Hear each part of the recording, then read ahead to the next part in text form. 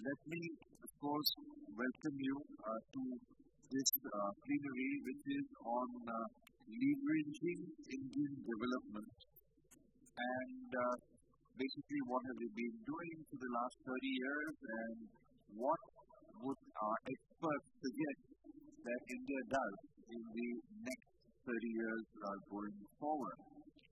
We have an outstanding panel consisting of, to my extreme left, Professor Soumitra Dutta from the Cornell University, impeccable education background from IIT, the best engineering college in New Delhi and India. I mean, it's based in New Delhi, but the sort of absolute at the top in Indian education.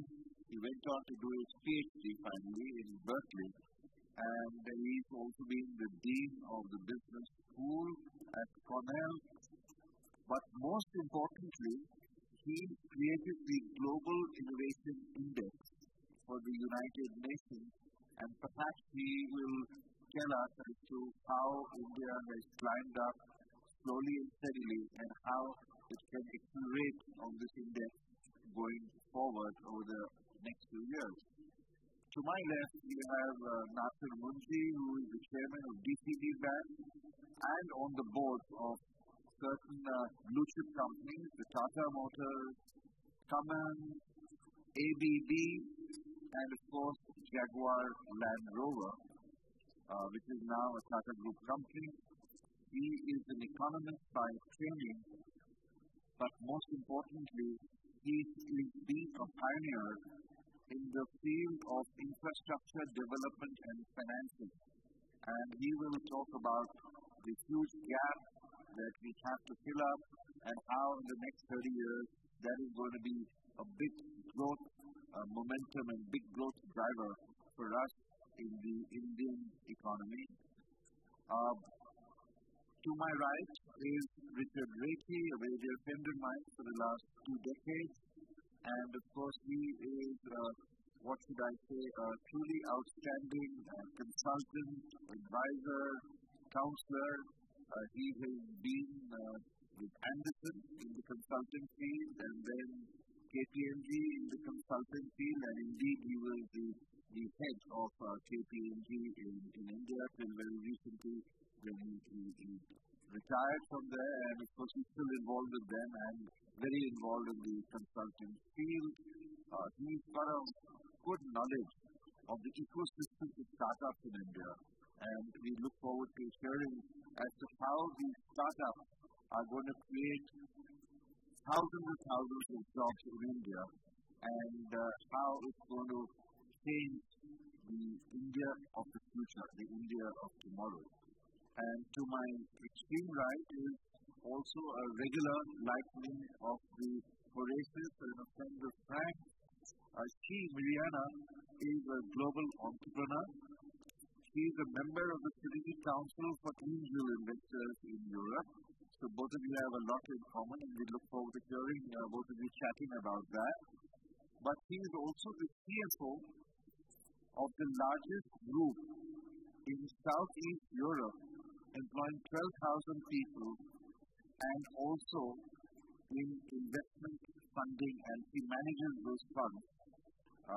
So we look forward to hearing more on that, because very recently she had the experience of entering the Indian market through a joint venture with one of her fellow alumnuses from the Harvard Business School. So welcome to you and welcome to all of you. And you're calling me, you want to kick off? I would like to correct you. I was a CFO. You don't have to correct me. Whatever I say is correct. You can take it into the future. All right. Well, friends, let me just take you very quickly back 30 years ago. India in 1991 was on the verge of bankruptcy. Our foreign exchange reserves had dropped to $1 billion after having pledged 450 tons of our gold reserves. Our GDP was down to just 1%. No new jobs were being created. Our industrial growth was a negative 2%. And that was time of India being on the precipice. And that unleashed the reforms, that unleashed the liberalization process. And we've had a lot of reforms taking us over from a position of great weakness to a position of great strength where we are today. And of course, the whole question is, how can we leverage this further over the next 2 or 3 decades? So without any further ado, let me lean now on our sort of panelists. And if I may begin with you, Soumitra, if you could give us your vision and your advice perhaps to the government as to what we need to do to keep India on the growth momentum. So thank you very much for your introduction and your kind words. At the very outset, I want to state very clearly that I am actually very, very optimistic about India for the next decade or longer. I think the current majority that the government enjoys, the decisive win of Prime Minister Modi in the last election, is extremely good news for India and for the world. I think that's the starting point. Now, having said this, what are some areas where maybe India and collectively the community needs to think a little bit more carefully? So the first point I would say really is a very pure and simple question of what is India's strategy?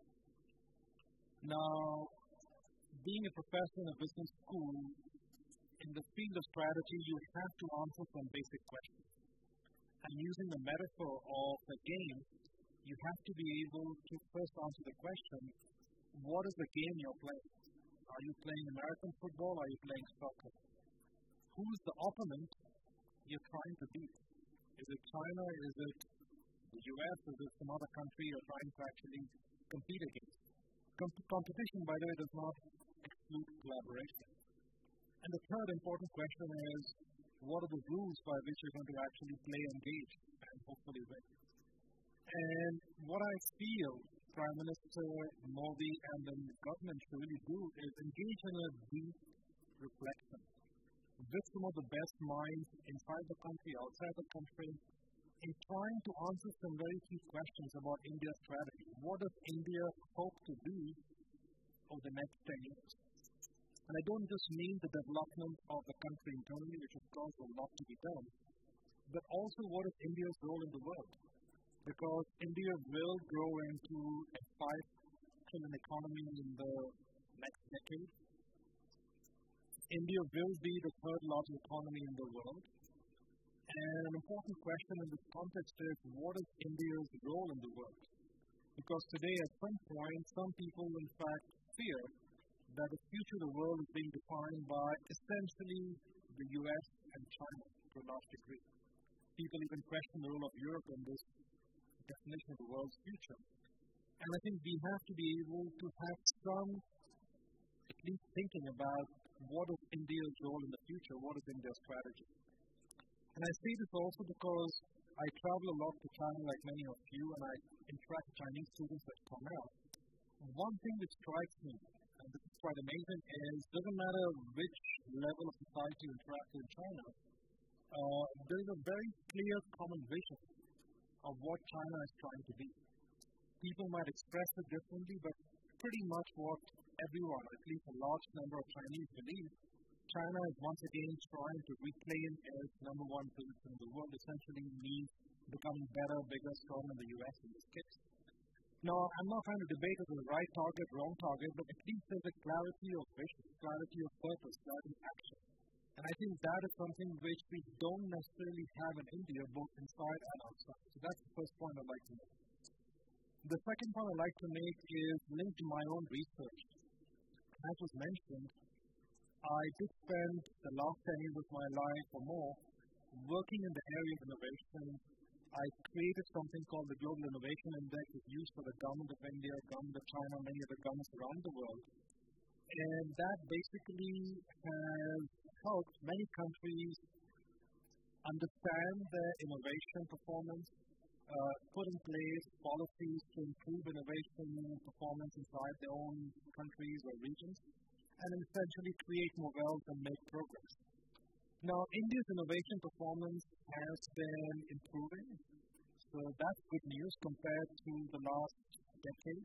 I think India is progressively improving, and certainly India is now ranked at position 57 in the Global Innovation Index. But the interesting question is, how is India positioned for the coming disruption? So the cost of missing a disruption in technology is actually very high. In India, we know that to some degree because 20 years ago, we were clear leaders in the IT sector. There's no question about it. 20 years ago, Indian companies were the leaders in the IT sector along with American companies. And fast forward today's era of the digital economy, the leaders today are the American companies and Chinese companies. Indian companies are still very successful, but not necessarily among the leaders in the digital economy. Why? Because India sort of missed the digital economy disruption, internet disruption, for a number of reasons. You can debate what the reasons are, but a number of reasons we missed that disruption. Now the next disruption is coming, which is the disruption of AI, the disruption of quantum computing, combined with the disruption of biology and physical, robotics, nanotechnology, and all these other progressions. Now the question really is, who's going to dominate that space? And the country that will actually dominate that space will reap tremendous advantages in leadership in defining the future. And that's one reason why you hear of all this race now between the US and China dominate the AI space. And not just because AI is interesting, but because there's so much associated with that kind of leadership. The future will essentially define the countries that will assume the leadership position. So one question that I have for India and Indian government really is, what's India's strategy for this disruption in the future? Because if we miss the next disruption, it will be a very painful, slow process of clawing back some kind of good progress. And the thing that happened right now, we missed the digital revolution in some sense, but now India is clawing back its way thanks to the Aadhaar system, thanks to the India Stack, thanks to some actually pretty innovative work done by the Indian government in the last 6-7 years. But that is a slow progress back. India may still find a third way to enter the digital economy as a leader, but we're not yet there. And if we don't actually invest for the next wave of digital disruption, for biological disruption, we may have to wait for many more years to in fact find the leadership out there or to find another alternative way to get there, because the country that will dominate the space will really keep the domination for a long time. So innovation, I think, is very important. I could talk to you about other aspects of innovation, how we need to invest more in R&D, how we need to actually change the educational system and so on, other aspects. But let me keep that for the future discussion. So we just want to focus on those 2 points in terms of defining what is India's role and being more clear about it. Even today, for example, when people ask me, how do you compare India's strategy, China's strategy, I have a hard time actually articulating a clear, precise view of it. I can give you my personal view of it, but I don't think there's a collective national view of it. And I think this disruption is very important because it's happening, it's coming, and if you don't invest in that very seriously, we'll actually might risk missing it. Yeah, well, thank you for giving us this perspective on India as we've grown and as far as the future goes, what we need to innovate, leverage, the new age economy, the IT, the AI, the LLM, let's move on to you, Nasser. And you were talking about a big growth engine for India with the infrastructure, where there is a lot of deficits, if I may use that word, and you've been in a way chipping away at the deficit, and there has been remarkable success in certain areas, which I'm told now the highways are being built at 29 kilometers a day, if that's correct. But let's all hear from you about that. Okay, thank you, Chairman, for that introduction, and I'd like to thank Horasis and Frank for inviting me here. And good afternoon. I just want to concentrate on infrastructure because I think it's the most important sector for India's growth and employment in in the next 10 years. And we have certain problems there.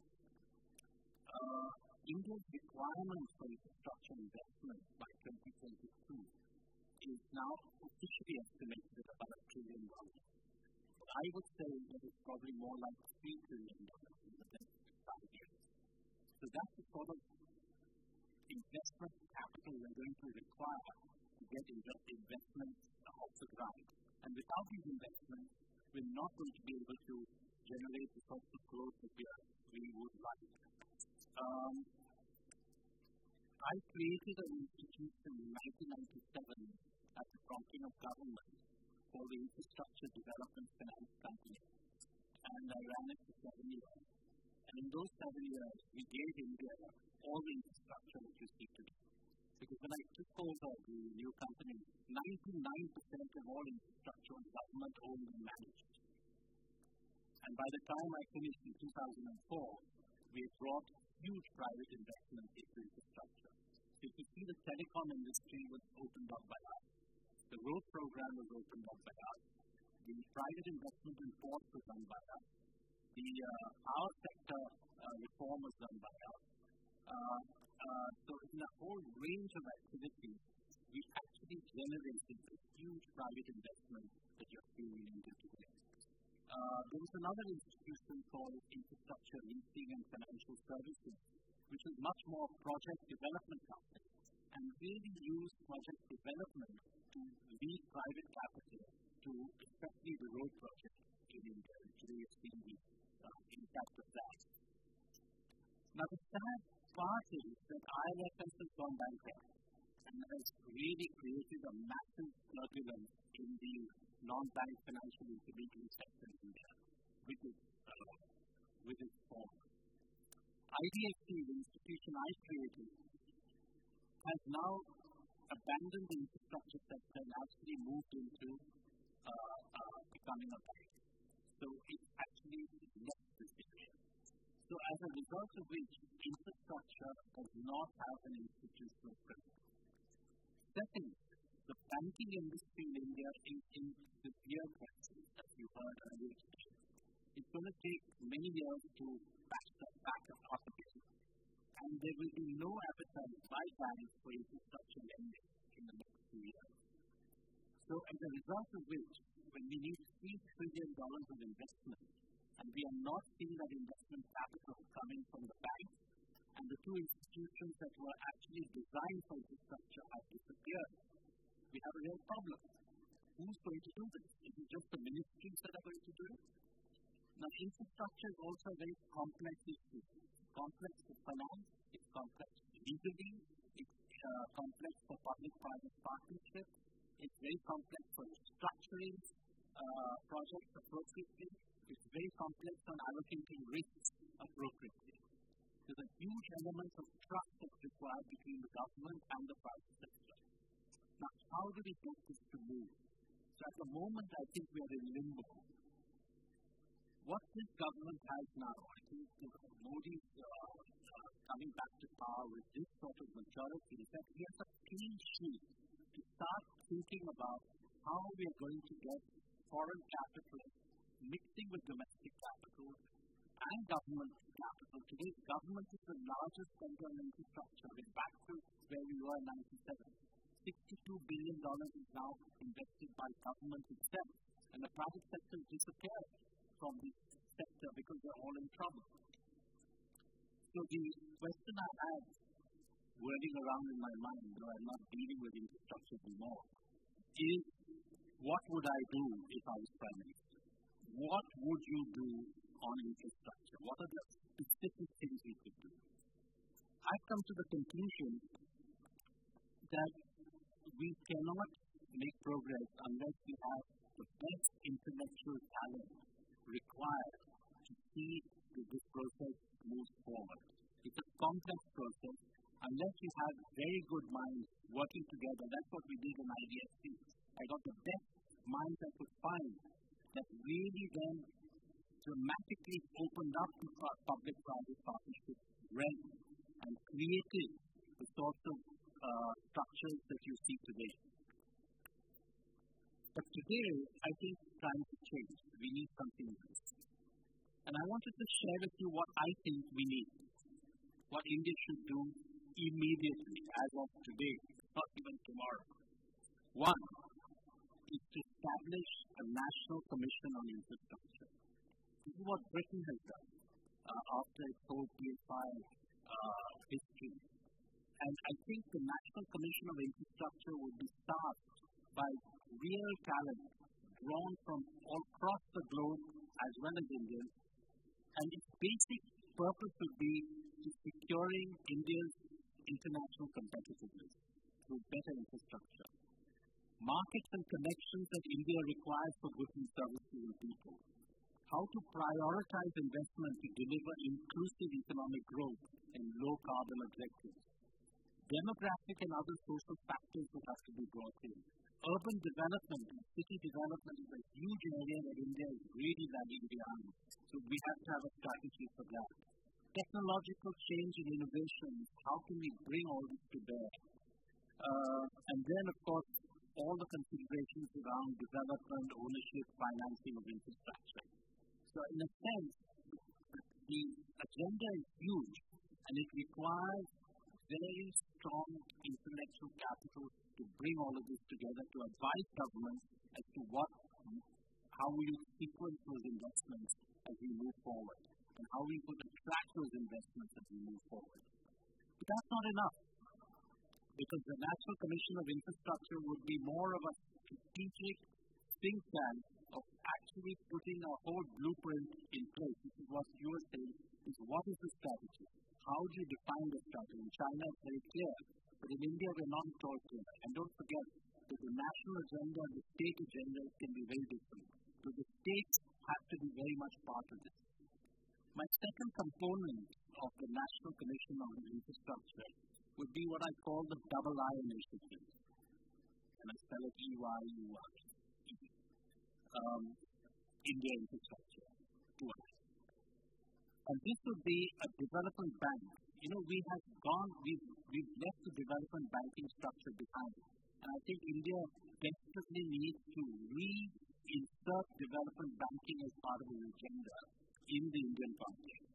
And I think for infrastructure, this would be the first time that we can do that. And this would have substantial project finance experience. Project finance as an experience base has disappeared from India. The banks don't have project finance experience. They're not doing project finance. So we have to really bring this back. In fact, I had to train my people in the best project finance areas around the globe so that we would have that expertise. But that's lost now. We have to reinstate it. We have to develop financeable projects and to apply policy norms and strategies developed by the National Commission on Infrastructure on the ground. So the development bank would actually create the resources and create the structure and the structured products that would get infrastructure financed on the ground. But this would also mean that the states have to be involved. And the state level intellectual talent in this field is very, very limited. So we need to actually boost that intellectual talent at the state level, because infrastructure happens in the states. It doesn't happen at some national level. It happens at the state. So double I would have state level entities as well to drive the state policy paradigm and the state transactions and investment that happens within the state. It could also be a very important element for international finance, because when people are looking for capital to invest in India in infrastructure, it's a very complex area, so nobody understands it. So you have to have an institutional presence which actually provides that understanding and provides that comfort to investment on the ground. So I think this is all, it's a dual thing. We have a national commission which looks at the think tank, the strategy, the processes, and a development bank that actually executes on the ground a national commission agenda. So that's in very brief what I would do if I was in charge. Very difficult task to do. Yes, but I think without this idea of just leaving it to the ministries and to the banks is not going to give us the sort of $3 trillion they're going to require. They're going to need an institutional mechanism which actually can attract and keep very, very high-powered individuals working with it. That means you have to pay them. I mean, there's no question about it. So how you build those cultures and all that is something that I don't want to discuss today. So let me conclude by saying India has a wonderful opportunity to attract capital and develop its infrastructure in the next 5 years. This is a God-given possibility. And the whole world is looking to invest. Every investor that I meet with, and we would love to invest, but we don't know where to go, how to do it, and whether what's on the ground is meaningful.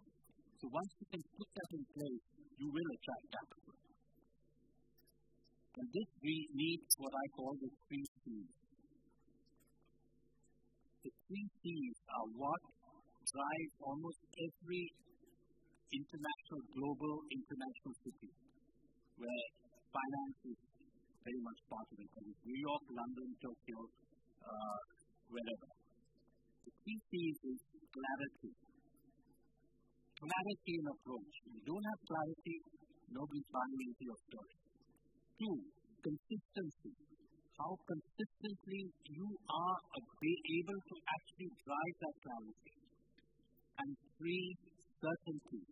Certainty of the policy framework, certainty of the tax laws. You cannot keep chopping and changing and sending wrong messages right across the globe. C, C, C. Clarity, consistency, and certainty. And let me leave you with my favorite quotation from Seneca, which is 1st century. And it's when he said, if you do not know to which port you are sailing, no wind is favoring. Right? Now the trouble is, in an era of exponential change, where every company is facing an existential threat, today none of our companies that I sit on various boards, we don't know what 5 years is going to bring. There's an exponential change. So you can't predict the future as you could in the past, because it was extrapolating change on a linear line. But today it's exponential. So you have a real problem of even understanding to which port you want to sail. But that is the crisis of our time. And for that you need CCC even more. You need great clarity of what it is you want to achieve. Can you tell us in one word, if I may? It's a huge, difficult task. Are you optimistic or not? I'm very optimistic. I think if we do the right thing, India will never look back. But we need to do the right thing. We need CCC. That's it. Thank you very much. Thank you. So you please relocate your city house back in India and come and do some hard work, because it really requires a lot of hard work and the vision that you just talked about.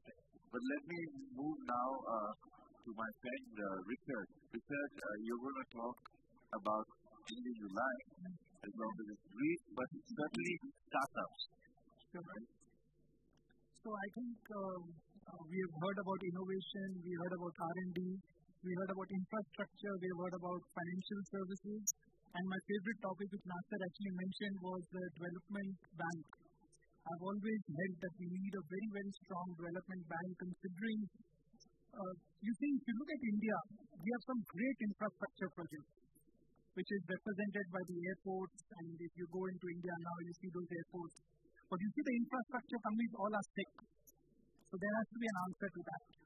And maybe a development bank would have been an answer to some of that. And I think Nasser raised it. I'm not getting to that now because both of them have enumerated it to a great extent. So they've taken some of the steam out of what I wanted to say on those topics. But I think it's very important to look at the 5 mega trends that are going to drive the Indian economy. The first one is the consumption story. I think India, right from 91, Rajive, you mentioned about the opening up of the economy.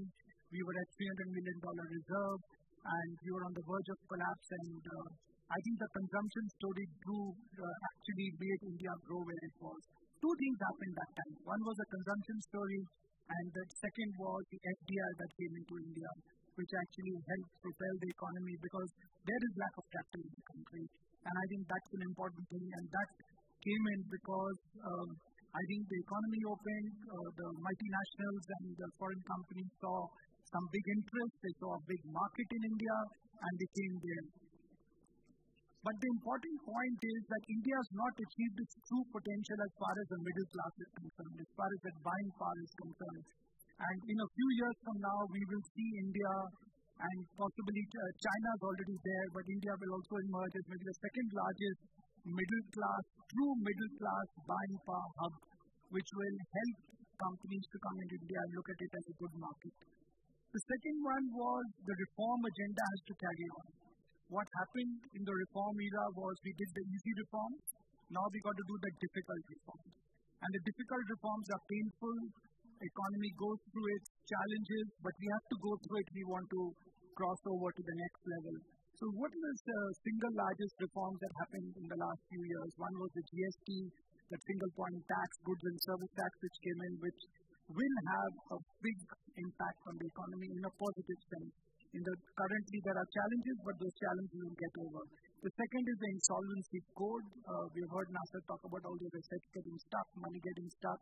We had a twin balance sheet problem where the banks could not lend and the companies could not borrow because of. So now with the insolvency code, hopefully that will get addressed. Okay, there are some issues there, but will get addressed. Like any new reform will take its time. And the third one was opening up the FDI. I think if we take from an FDI policy, maybe India is one of the most friendly FDI countries in the world, except for a few instances where we have some challenges. Because if you look at today, if a foreign investor comes to India, he can literally go and invest into anything except very few restricted sectors or places where he needs government approval, otherwise he has that going. The third one was urban infrastructure and renewable energy push. We have got a huge push towards renewable energy, the future of energy which is going to move away from the current power plants that we have, smart cities, housing for all, which is happening in India, which will be a great driver. Because one of the biggest employment generators is going to be construction industry.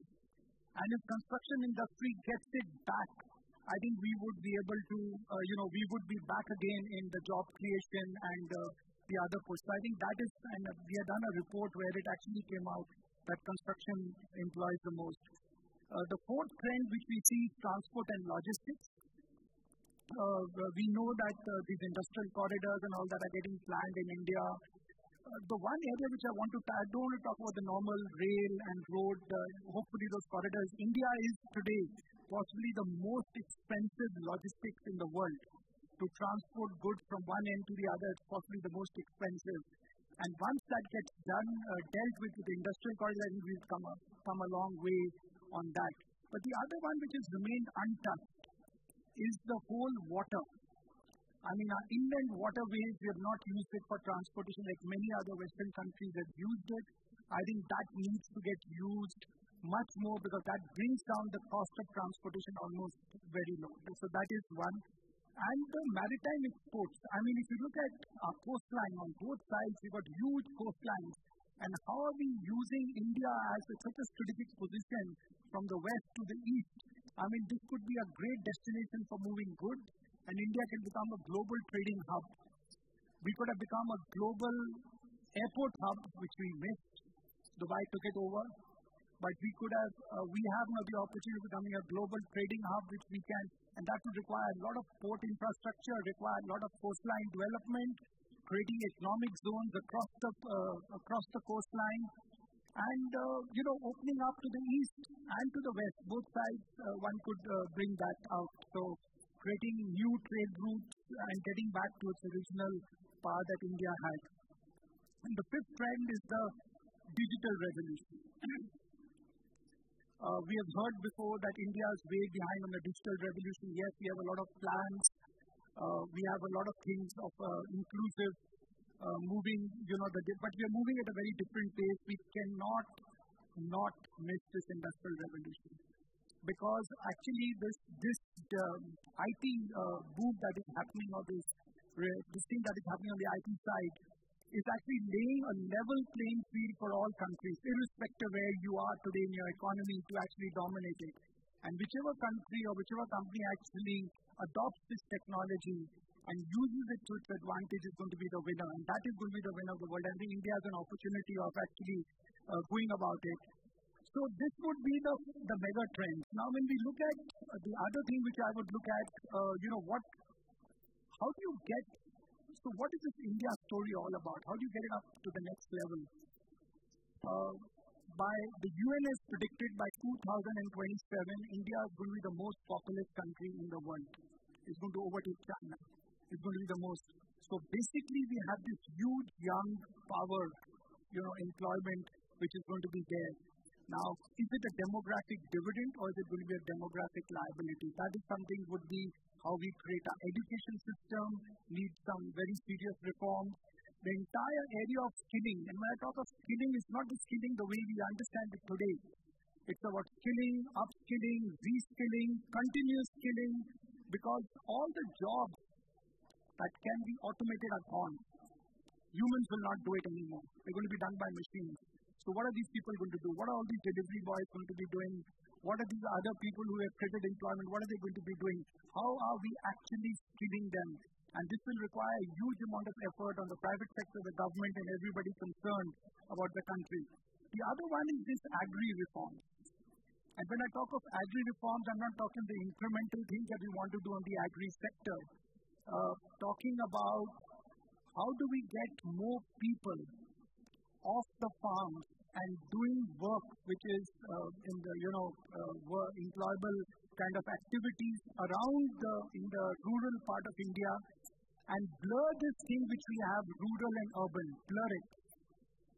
Good examples, Kerala, Goa are good examples of where the rural-urban divide has been sort of blurred to a great extent, and it comes from various things. I don't want to get into it because we're not having a discussion around that, but it's done. We have lighthouses. We have examples in India. We can actually do it. The other one which we were discussing earlier in the panel, I thought Nasser would raise it, is around the cities. How do we actually build cities and make them, governance of the cities and make them, which is creating all the issues around that, having cities being run by CEOs, by whatever name we may call him or her. And I think that is something that we need to work on. And the infrastructure we've already touched. The other one is around the forex reserves that we have within the country. We have a huge amount of forex, around $420 billion today, the forex reserve. Can we put some of that money to better use, to some productive effect, where there's a crying need for this money? Could we use some of this money to do that? So these would be some of the points, Rajive, from my side, which I want to just leave your financial discussion. Quite clearly, you didn't. Okay, I can. No. I think you had enough time. Okay, now we move on to the startup entrepreneur herself. So, Mirjana, the floor is yours. Thank you very much. Thank you, Rajive, and thank you, Frank, for inviting me. I'm a foreigner, so I can only speak as a foreigner. I cannot give advice on, especially such a distinguished panel. So, I will start from the visit. When my visit started from India, I visited Slovenia, where I come from. It's a small country, very small, but what has in common with India is we have quite young democracy. And the region in the past has been working with India quite a lot, but recently he was the one who realized that there's nothing going on between the regions. So he said, let's do something to enforce this flow of energy, capital, of products, services, technologies between the two regions, and this is actually was our idea to do together. We formed a joint venture in Delhi 2 years ago, and I must say the process was not really easy, but okay, we've done it. We can discuss it later, how long does it take, how much documentation you need, and how much time this is you have to do the same thing all over again. But now it's on. What we want, so when we're talking about FDIs to India, you're mostly thinking about the big corporations, but there is also room for small and medium enterprises. And small and medium enterprises, they have a different, maybe obstacle, which is nothing for a big company. It could be for a smaller company quite a big one. But it doesn't mean that the smaller or medium-sized company doesn't have interesting technologies, interesting products that could be produced in India, but not just for India, but also for the world, because we see India as a very competitive country for whatever new technologies could be there. So we see as a potential FDIs also in medium and small companies. But also I would like to speak about startups. That's something we touched also today when we were having a small briefing. I'm in a strategic council of Business Angels Europe Network. I also invested in a Women Business Angel Fund. So I've been learning quite a lot about how to really do angel investing well. And what Slovenia was facing, and that could also be interesting for India maybe. Our mentality, our culture is that if you fail, you are stigmatized. And I heard that this is the same thing in India. So what we were changing first was like, okay, you can fail, no problem, you can go through whatever short procedure and you can start again and you have added value, the same as in yours. But it takes time for culture to change how we view startups. The government has also enforced very good tax incentives for startups. So if you are investing in a startup, and if you stay in that investment for like 5 years' time, you don't pay any corporate profit tax. And that really boosted startups. So we established the network of mentors. We have established a lot of these technoparks. So if we look like 5 years back, we had 14% unemployment rate, which for us was quite a bit. And a lot, especially the problem was that the young people who were educated were leaving the country. So when these measures took place, and they're very simple measures, it's nothing special.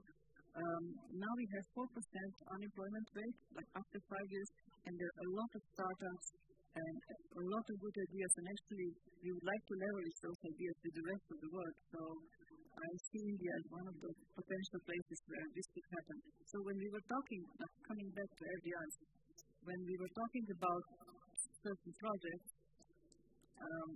the thing was that there are a lot of barriers on to do this. So first you need to import some goods to India to establish the market, and then you start producing. This is always like that usually. But I saw a lot of barriers on that, because everybody just thinks you want to sell. Actually, a lot of companies think we have to establish our marketplace in India first, and then we can start producing not just for India but also for other countries. And this is something that we see as a potential. I will not be very smart on the topics you have, because you know them much better. I think you clearly do a lot. You've been attending a lot of the India sessions, at least 5 of them in the last 5 years, and that made you brave enough to invest. I think you're doing the right thing. And in India, they say that a lot of money is made, but you have to be a little patient. And in the old days, the patience was perhaps not 7 months, but maybe 3.5 years. But now it's come down to 7 months, and hopefully, as you keep benchmarking us with the years ahead, with the various indexes, we will really move ahead. But we have now just over 12 or just under 12 minutes left. So before I hand over the floor to you, let me just get a yes and a no in terms of, do you see, or does the panel see India as a major player in the globe in the next 10 years? Are we going to be the engine of growth which we wish to talk about at each conference? A quick word, yes or no? Yes. Good. So we have redundancy within India and within our European countries as well. So thank you. Now with this, can I move over for a first question lights are quite bright. Can you sort of just raise your hand and request for a mic? Yeah, here we are.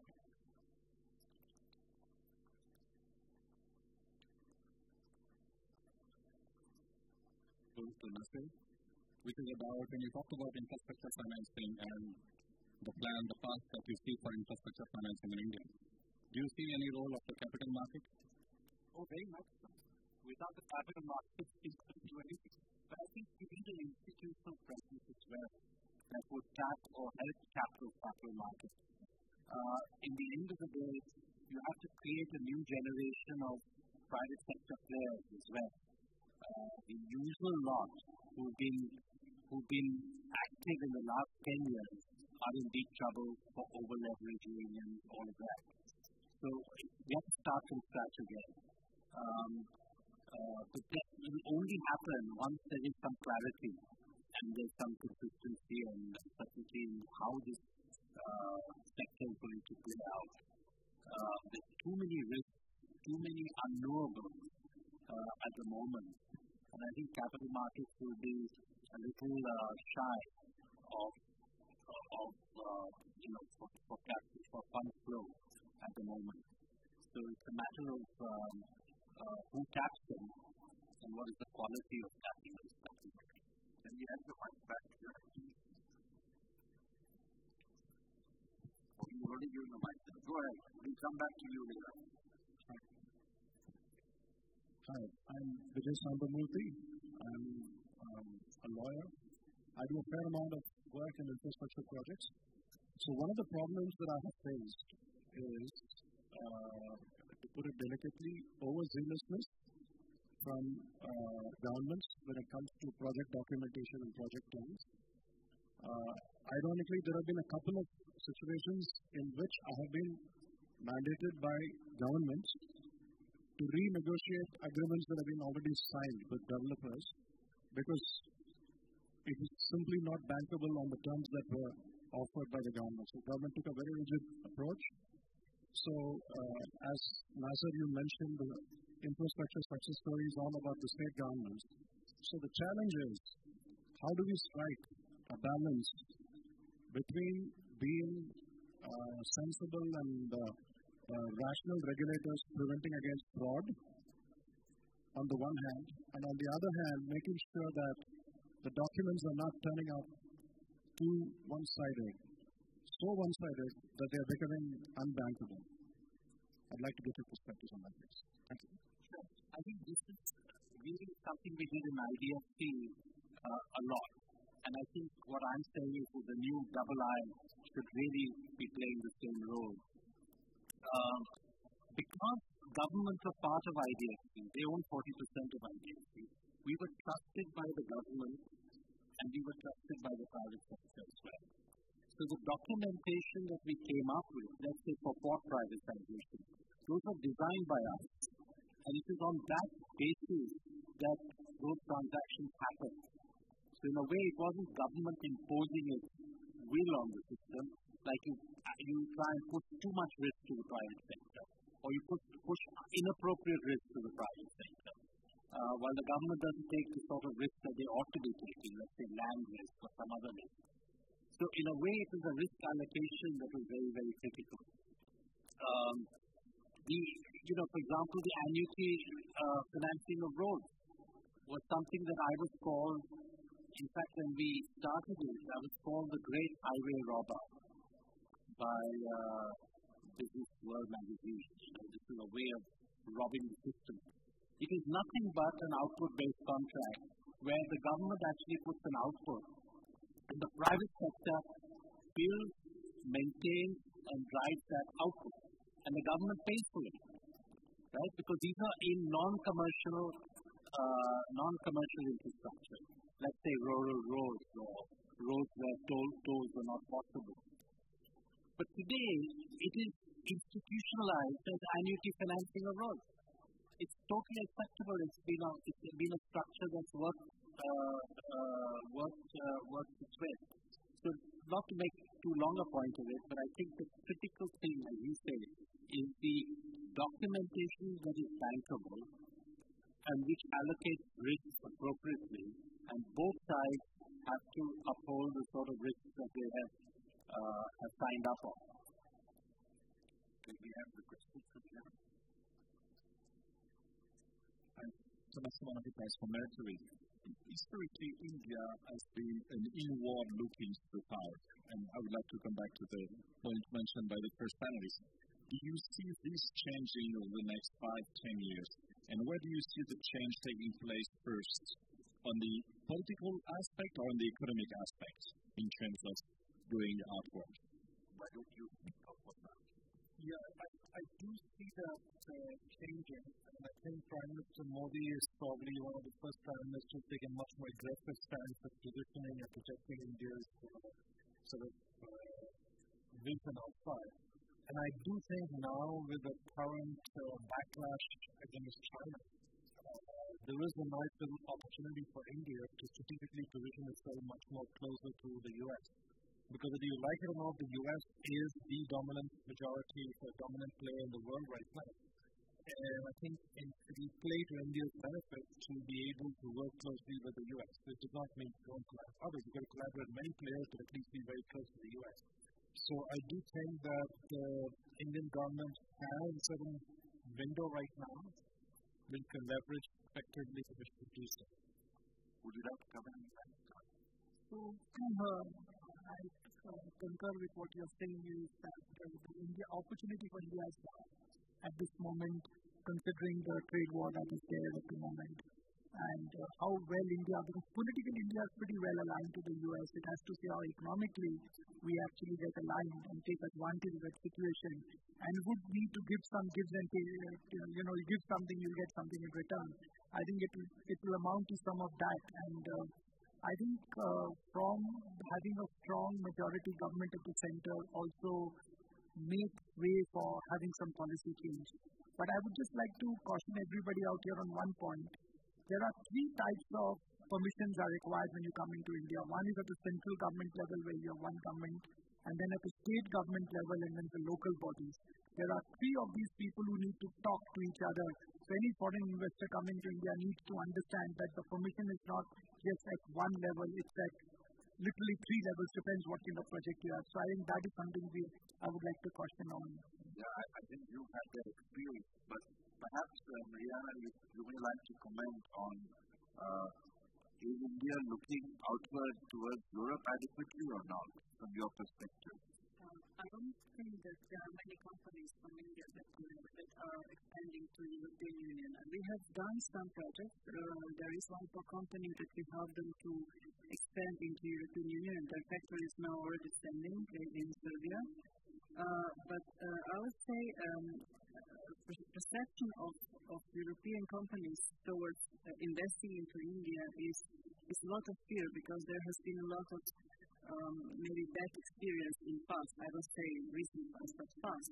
So they are very, very cautious about doing business with India. And I think if India would really also do some more steps in law reinforcement, that would also give much more comfort for investors. And also dealing with corruption, which a lot has been done since a couple of years back, but corruption is still there. So I think it's something that has to be thought all the time to invest for investments.